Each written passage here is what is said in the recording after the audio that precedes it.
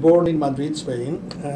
My father's family was originally French, but my mother's family was Spanish. I went to a French school in Madrid, and then I studied to be a civil engineer. My main motivation at that time was that we had a pretty famous civil engineer in Spain, structural engineer, Roja, who did lots of bridges, at one time a world record bridge, and shared roofs and things like that. And I was excited about the idea of saying, well, one day I'll be able to go around and point to a building or a bridge and say, that's my baby. So I did my studies in Spain, and then I worked for a number of years in a construction firm, and then I applied for a Fulbright scholarship, and I was sent to MIT. Wow. So I went there originally for 1 year. Then I stayed, got my PhD there, and then I stayed as a faculty member there. Sure. Well, first I was a student member. Sure. And then I started attending technical conferences and presenting papers.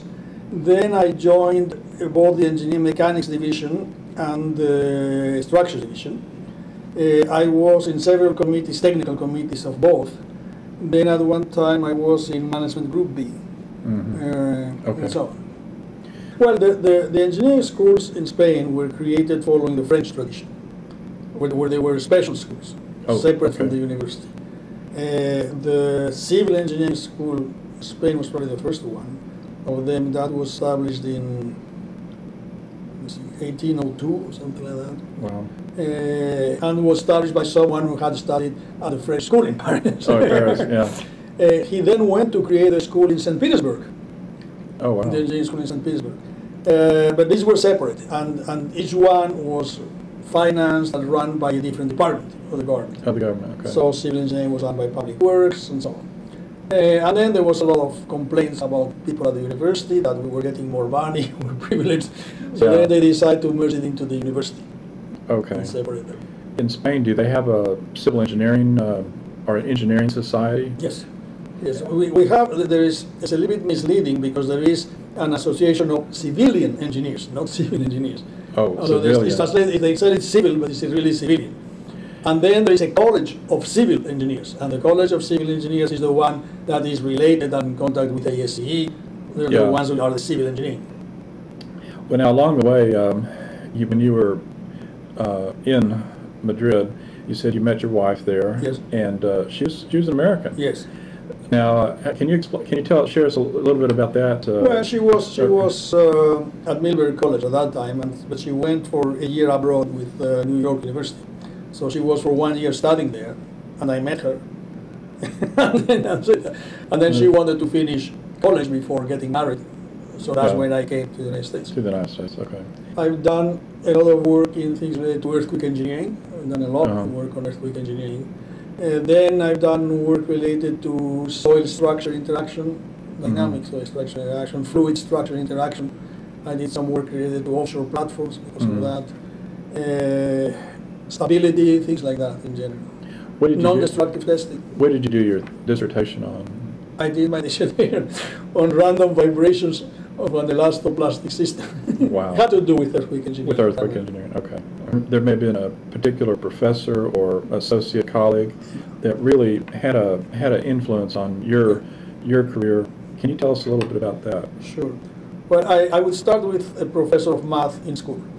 Yeah. And then, of course, I had this civil engineer very famous in Spain. I was a structural engineer. And then when I was at MIT, I had 3 very, very good teachers in structures, Hansen, Hall, and Biggs, I really admired.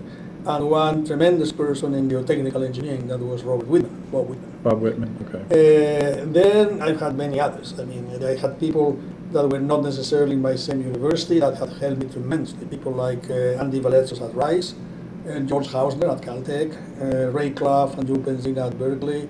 Really outstanding individuals. Yeah. So I went to Austin for a visit a week after the blizzard of '78, when we were under house arrest basically for a whole week. For a whole week. Covered with snow. And I got to Austin and it was 70 degrees and blue skies. Oh yeah. Well, and that of course was a plus. But then the main thing perhaps is that at MIT is a fantastic place. It's a fantastic place to be in. But we were all theoretical.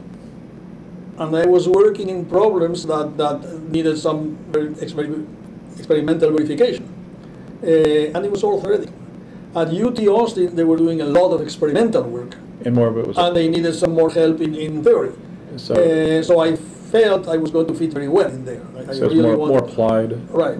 Okay. So there was also a motivation to go there. Sure. Well, I think the most important thing is that you're not going to be attracted, as in my case, to build special structures, because nobody does a big structure by himself. I was always Sure. thinks. However, I think at this moment in history, civil engineers are so important to mankind.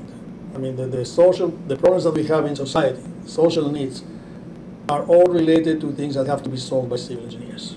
Yeah. Water, transportation, energy, these are our basic needs, and only civil engineers are going to solve Do them. that. So it's a tremendous opportunity to do something which is vital to mankind, Sure. to society. And that is rewarding. You're doing something that you can feel I'm contributing to the world. Yeah. I would like to retire mostly to be able to do other things. Sure. But I must say that I'm really enjoying myself very, very much. I always enjoyed very much teaching. I like teaching very much. And I think one of the tremendous benefits of teaching is that you're constantly with young people. And that keeps you young. Oh, yeah. Believe it or not, that keeps you young. But the main thing is that I'm having so much fun now here. Sure. I'm treated very well. We have a fantastic head of department. We have fantastic deans. So I'm really enjoying myself. Well, I would like to say two things for the young people. One is, do something that you enjoy doing. Sure. When you get into something, some area of study, make sure that it's something that you enjoy. What you don't want to do in your life is get up every day saying, oh, heck, I have to go to work. It has to be something that you enjoy. And the second thing is, there seems to be a belief out there that people with a PhD, that's just to do research, very basic research and so on. No, that's not the case necessarily. I'm not trying to say that everybody should get a PhD. We need very much just practicing engineers. Yeah. On the other hand, getting a PhD does not mean necessarily that you're going to be working abstract research. It means that you're going to be learning more and try to do some research. That was my case. I wanted to be a practicing engineer and do structures.